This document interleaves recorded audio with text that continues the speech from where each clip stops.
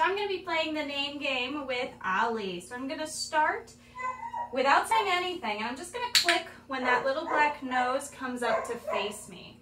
I don't need full eye contact right now. I just want the nose to come up. Good boy. And then after a few reps of doing this, I'm going to start adding in his name. So I will, while he's eating the treat, say, Ollie. Ollie. And if he doesn't respond right away, that's okay. I'm just going to wait. Ollie.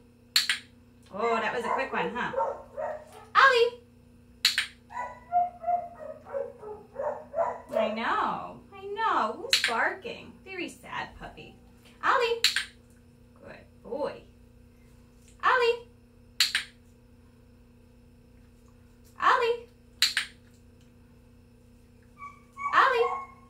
Excellent. So now he's getting some really good practice of hearing his name and responding appropriately. If he doesn't respond right away, that's totally fine. I just wait. I don't want to continue to repeat his name because that can then teach him that it doesn't mean all that much. He's going to get a drink of water, or that he can just wait to respond whenever. All right, good boy.